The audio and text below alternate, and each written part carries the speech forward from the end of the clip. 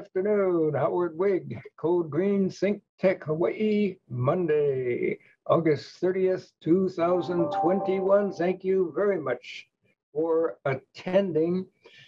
All of you know that Hawaii was the first state to declare 100% clean energy by the year 2045. Question, how in the world are we going to achieve that very, very, very powerful vision? Part of it, a large part of it, is due to Old Sol up there. We have the best sun regime in the entire nation, not surprising. And back in the 1970s, we started really pushing solar water heating, which is great. You get all the water heated during the day. People come home from school in the evening just when the sun's setting, and you've got an 80-gallon battery full of hot water there. That really, really helped us keep dollars in Hawaii instead of exporting the dollars to the oil people overseas. Then, of course, came PVs, photovoltaics, solar energy to electricity, and we succeeded wildly in that, so much so that in the middle of a sunny day, there was too much electricity being produced, and the utility was actually having to dump it. So then came solar batteries. They're about half the size of a refrigerator, installed in garages or just outside, and they take all that excess daytime electricity from the sun, store it, and then use it in the evening, just when the sun's going down and when we have our peak demand, when we're using most electricity. So we're adding layers of complexity. But if we're going to get to 100% clean energy, we're going to have to get a lot more complex than that. Enter our guest today, Robert Mould, president of Hawaii Solar Energy Association and a long, long, long time involver in the clean energy field, one of the true subject matter experts in the field. Welcome, Rocky. I've just set the table. Can you talk about DER, distributed energy? Yeah. Go ahead, Rocky. Resources. Yeah. Thank you so much, Howard. It's great to be here. I've worked with Howard for many years now in the Hawaii ecosystem. So it's great to be on. That was a really good description of sort of the sequence of where we are now. I now represent the Hawaii Solar Energy Association. We are the largest solar trade organization here in Hawaii. I represent over 100 local installers as well as national and international equipment manufacturers that are all trying to work on this complex problem of getting us to 100% renewable energy as quickly, as cost effectively as possible. And distributed energy resources have been leading the way. And distributed energy resources are what Howard described. They are rooftop solar and battery storage, as well as solar hot water, both on residences as well as in the commercial space. And really, as we get to high levels of penetration, I think Oahu we're at about 30%, 35%. I'm sorry, I don't have the exact figure. I should know that. But the state is at about 35% right now in terms of penetration. As you get higher and higher, you sort of have you have more systems to manage, and getting them to interact with the grid and to set the incentive levels correctly through pricing signals to cost effectively shift that solar generation in the midday to the peak period in the evening, but also to shift behavior of customers so that they use energy at times and store energy when they need to. And we're in a really exciting time. I'll probably get more into that. as we retire fossil fuel plants, the retirement of the AES coal plant is happening next year. And doing some modeling, the Public Utilities Commission and HNEI, the Hawaii Natural Energy Institute, and along with HECO, saw potential energy shortfall due to the retirement of that large, 180 megawatt fossil fuel plant. So the PUC has asked the parties in what's called the DER docket to come up with ideas for how to use distributed energy resources, rooftop solar and storage, as a system resource to help, fill that energy shortfall. And so we're getting into sort of a new era more quickly than we thought, where distributed rooftop systems are being organized and pooled together as a fleet to be a system resource, to be a large resource to meet a big, sort of grid need. And HSEA through the DER parties, put a proposal together, which was called a scheduled dispatch program, which actually is doing exactly what Howard said. It's actually providing a performance payment, an upfront performance payment to for someone to add additional storage to their system, and that system will have to be preset in a certain way so that it takes energy from the midday solar generation and shifts it into the 6 to 8 p.m. peak time period. So I think the future really is having sort of a customer focused market, that a sustainable market for customer sited systems that are actually being managed by some kind of central operator or in this case it's being preset, but eventually there will be actually a central operator that will manage those resources and the timing of when they'll be turned on and turned off.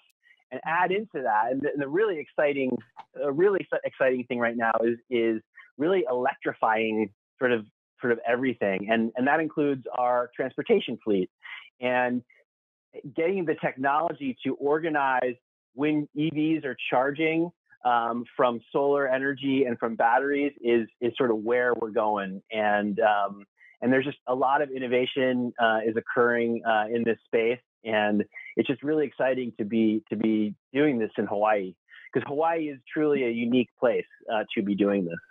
Mm-hmm. And you mentioned EVs, electric vehicles. As I understand it, electric vehicle owners can enter into an agreement with the utility saying, utility says, hey, you've got a lot of electricity stored in that big old battery. We could use some right now. We're going to tap into this. Can you give us a break for that? Is that part of our future, actually using EV batteries as part of one of those storage options? I think that is part of our future. That's what we're going for. It's not there yet, but an EV battery has more capacity and more power potential than the batteries that we're putting on our homes, right? I mean, so it's a really powerful battery.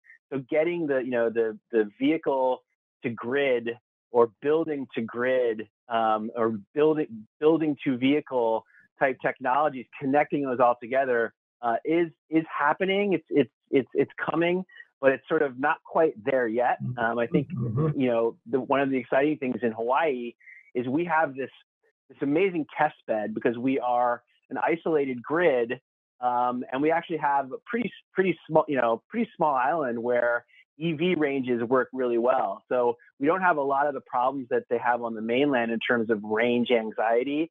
And so we're just a great place for electric vehicle companies and energy charging infrastructure companies to come and prove out sort of new business models and ways of having vehicles and the grid and solar panels all work together. Yeah, that's really exciting possibility, and hopefully we're going to get more and more electric vehicles on the road. Because if we're going to electrify, we've got to have our cars electrified also.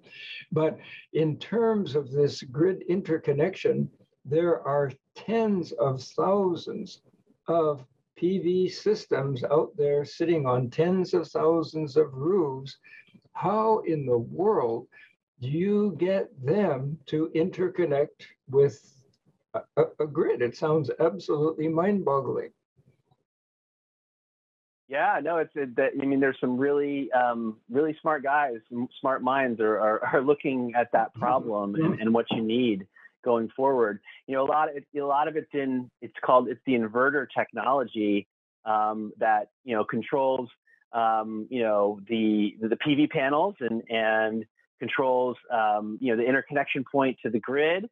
And it's firmware and kind of software that is set in those in the systems to respond to a signal, like some kind of remote signal, via telecommunications, or like some kind of mesh net type of portal.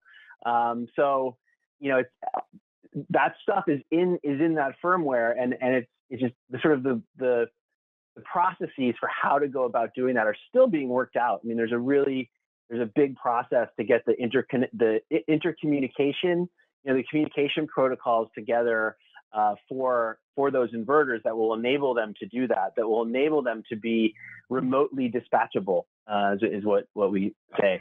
So all of that work is happening with HECO and in the DER docket, and the grid modernization docket before the Public Utilities Commission. There's a big proceeding in California that's looking at the new sort of communication standards that are being put in inverters. And HSEA and my member companies are, luckily at the table looking in on those proceedings and intervening and putting our comments where we can to help lead the way. And Hawaii really is, as I was saying, because of our unique circumstance of being an isolated grid, we really are at the forefront on a lot of this stuff. In fact, I've heard California is actually looking at what we're doing with our emergency, DR program. When I was mentioning before, with the retirement of the AES coal plant and our scheduled dispatch or battery bonus program, I've heard that California, utilities in California, or the commission in California is looking at that as a potential model to get ready for next year's fire season. Because they've been having significant issues with their transmission lines and generation going down because of the fire season.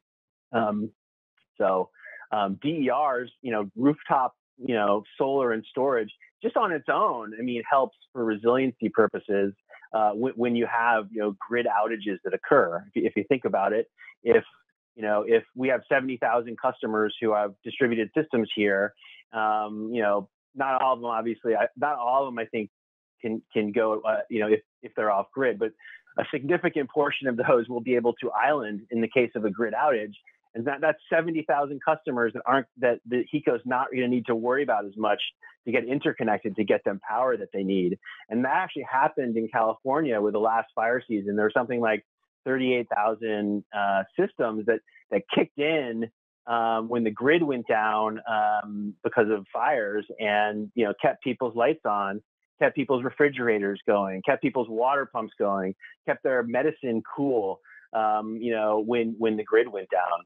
So there's also a significant resilience benefit to distributed systems.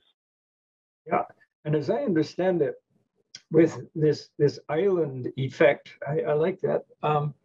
Normally, a PV system on somebody's roof is feeding into the grid or feeding into storage. And what a utility doesn't want when the whole grid goes down is people still feeding electricity into those wires. That is not a good thing for the repairmen who are up there on the wires. So there's a capability of, in that shutdown, grid off, you shut down the interconnection between the residential system and the main grid. And now you can use it, you can have it all by yourself. Is that a very simplistic explanation of that? That's a very good explanation. This can be done.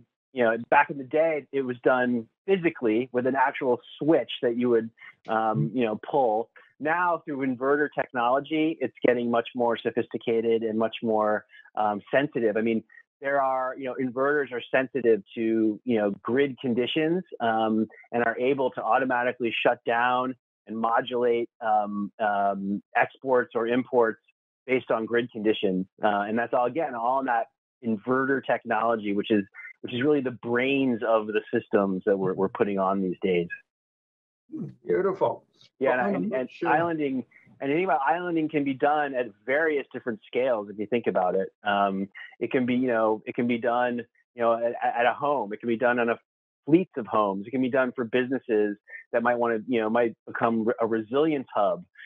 There's microgrid technology, which is and microgrid processes that are and tariff structures that are being thought about and formed here to come up with the rules of the road for this new future that we're going into. I mean, I think it's really important to make this point. A lot of this is about setting the incentives properly through rates and through tariff structures and programs. And what we're doing right now before the Public Utilities Commission in the DER docket in particular is setting those sort of new rules of the road, the new tariff structures and incentive payments incentive structures going forward. And of course, there's also, there was the performance-based regulation proceeding still ongoing before the commission that actually was looking at rewarding the utility for achieving public policy or other kind of grid goals, so that their profits, so that their revenues would be tied to sort of societal public policy goals, to like our 100% renewable energy mandate, things like that, as opposed to sort of the sort of old way of utility rate making, which is really based on cost. And so that was embedding some not great incentives into the system. Did we think of that, or are we following California or another state on that initiative?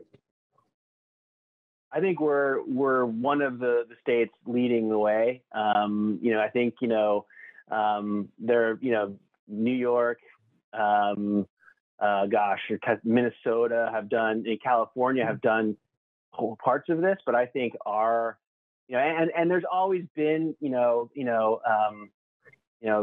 this type of performance-based rate making, in terms of revenues, having an automatic rate setting that would take sort of the utility out of, they would get their required return regardless of sort of what they were doing, and by setting the automatic revenue sort of formula, you're actually taking sort of this incentive to invest out of the system. But so places have been putting that type of rate making into place. But I think where Hawaii really is sort of ahead of the game is on the performance incentive mechanisms that are really tied to some of the higher level public policy and societal goals in terms of greenhouse gas emissions and things like this. Yeah. Well, to shift gears to something much simpler, maybe it's more simpler, maybe not. It's called time of use pricing. And I know Hawaiian Electric has been doing a pilot project for a long time, but how about this real simple idea? We've mentioned that during the middle of a sunny day, you have all this electricity that is being produced much, much, much more than is being used at the time. What about incentivizing Mr. and Mrs. Housewife to, at that time, just say the real peak starts at 11 in the morning, boom, 11 in the morning, the dishwasher comes on by itself, you've timed it. And then at 12:30, the clothes washer comes on. And at 2 o'clock, the dryer comes on, all automatic, so you can suck up a lot of that energy. You multiply that example by 10,000, 20,000 households, and you're talking some pretty serious energy here. Has that been thought of yet? Well, yeah, there is a program where solar hot water heaters are connected to the utility, a residential load demand response program. So yes, that stuff's been thought of.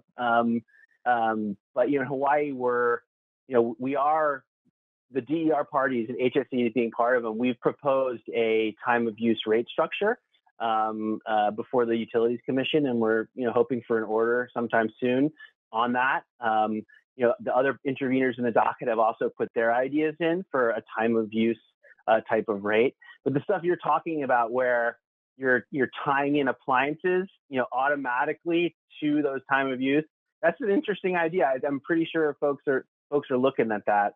I haven't heard of much of that here. But specifically, I think that's more on the sort of energy efficiency side of things, which is always super important. But yeah, I think the U.S. Department of Energy has a whole smart homes program that's looking at these how to integrate all of these your energy use, your appliances, your solar, your battery storage, your electric vehicle, how you sort of integrate all of that stuff, through technology, and through, inverter settings, and have it all connected to some kind of remotely dispatchable, or an operator that's looking at the whole grid and what the grid needs are. That is coming. It's taken a while to work all the pieces out. Homes last for a really long time, 50 years and more. And so, a lot of our built environment still needs to be, upgraded to be able to do this kind of stuff.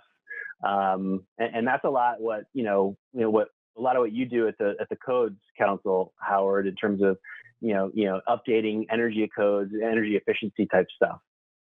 Yeah. Just a little aside on resistance heaters. Those are the water heaters that you and I grew up with in our homes.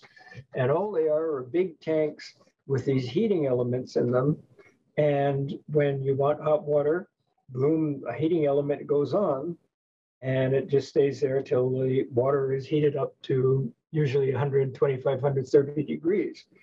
Now, when I first started with the Energy Office, which was just about the time your parents met one another, the typical residential electricity bill or consumption was around 1,000 kilowatt hours a month. Now it's 600 kilowatt hours a month. And you say, wait a minute, there are so many more electric using items within a home, especially if you have kids and you have 6 jillion video games or whatever you have, 3 televisions, and a refrigerator that makes ice and does everything else but wash the dishes.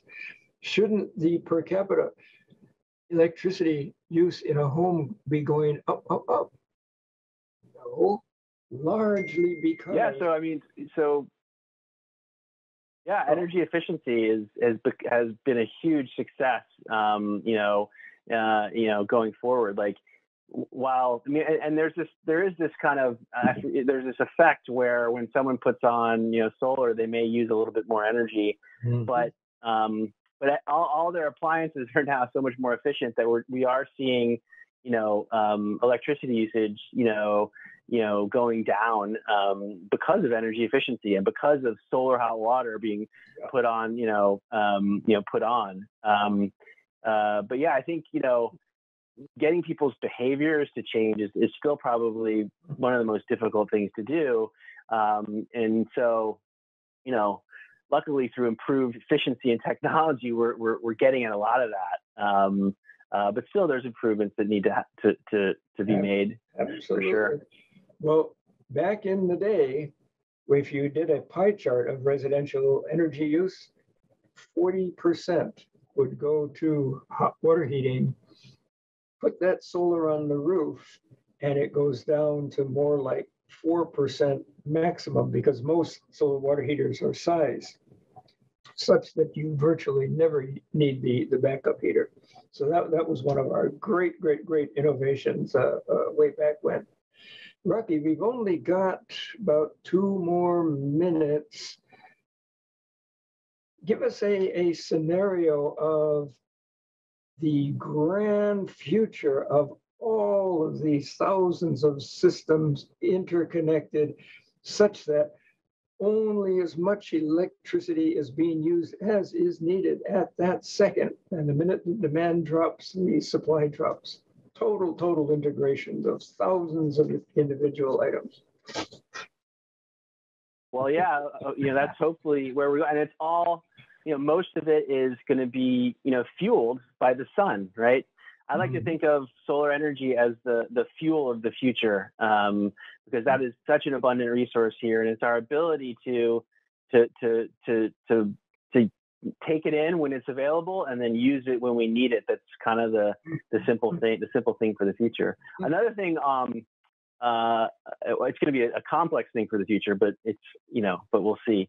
Another thing I'd like to add is it's really important to start looking. There's other ways that and other policies that we need to put into place going forward to help us get there. And it's like reducing the soft costs for installing all this. In order for us to get to 100% renewable energy and the distributed future, there's going to be a lot of investment and a lot of projects that we're going to have. And so bringing down the costs and the barriers to getting those permitted is going to be super important for our future. And it's something we're laser focused on at HSEA as well. Beautiful. Would that be primarily through tax credits or a whole investor funding, financing, or? Well, obviously, the tax credit's an important policy tool for for the federal government and for Hawaii to achieve these goals. But also talking about improving permitting processes and an online permitting tools and things like that. HSEA is a member of an organization called the Solar App Campaign. The Solar App is a online permitting system developed by the National Renewable Energy Laboratory, and we are working with getting that implemented across as many jurisdictions as we can. Most recently, Energy Secretary Granholm, launched an initiative with Solar App and challenged states and jurisdictions to really speed up the pace of getting Solar App implemented. And we're working with our partners on the mainland in California, back east, and other states to get that Solar App implemented as quickly as possible, because it really will. It not only will it lower the time and cost of permitting, but it's also going to make it more, more, safer, because it's a best in practice system that will really help jurisdictions make sure that projects are being put in correctly and that they're being designed correctly for public health and safety. Beautiful. And guess which state is going to be leading the entire nation? Little old Hawaii, especially if you have anything to say about it. Robert Mould, President, Hawaii Solar Industry Association, and my honored guest, you've given us a peek into the clean future, Rocky. Thank you so much. Signing off is Howard Wiig, Code Green, ThinkTech Hawaii. See you next time.